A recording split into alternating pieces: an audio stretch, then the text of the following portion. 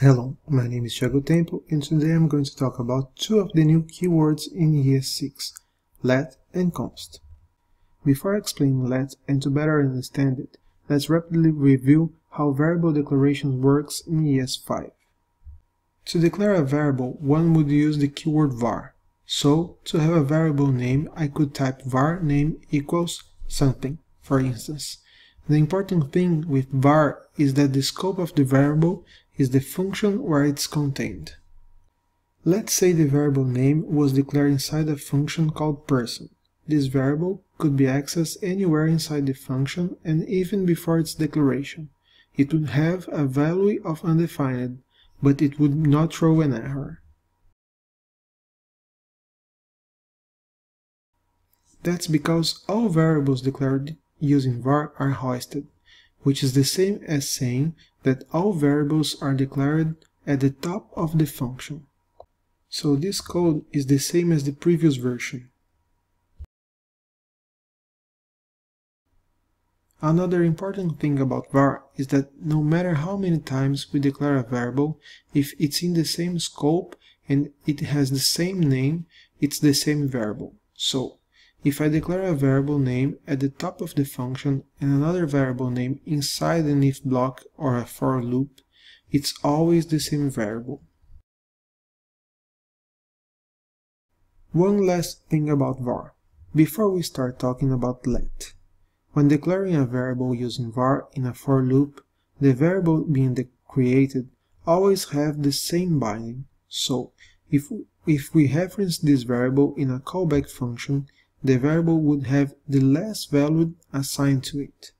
So in this for loop, for instance, the array numbers contains the value 5 times, because when the setTimeout function is executed, it will access the last value assigned to I.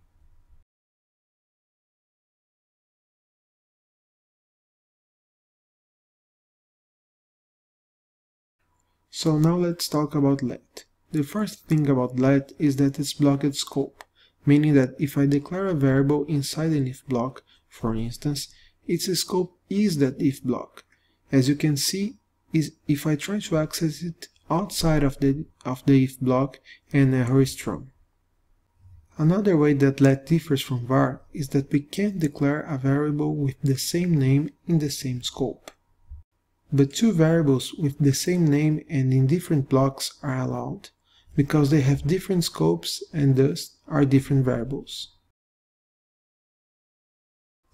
Let also solves the problem with the for loop. When declaring a for loop with a let variable, each iteration of the loop will have a new binding to the variable. So, if we get back to our for loop example from before, and we change the I declaration from var to let, we will have an array with the values from 1 through 5. One last thing about let. Variables declared using the let keyword won't be hoisted. So, if I declare a variable and try to access it before its declaration, a reference error will be thrown, differently from var, where we could access the variable but would have an undefined value as a result. So, when should I use var and when should I use let? Well, I guess if you knew all those quirky behaviors from var declarations and were expecting one of those, you should still be using var. Otherwise, there's no reason I can see for not using let. I think the way let declarations behave are more similar to the way other languages behave when declaring variables, which for most people is easier to understand and to write code with fewer bugs. Now let's move on to the const keyword. The const keyword is really simple. It is, as expected, a way to declare a constant in JavaScript. The syntax is also very simple. We just use const, we give it a name and a value. A constant cannot be declared without a value. A syntax error will be thrown if you try to do that. A constant is also blocked scoped, so we cannot access it outside its scope or a reference error will be thrown.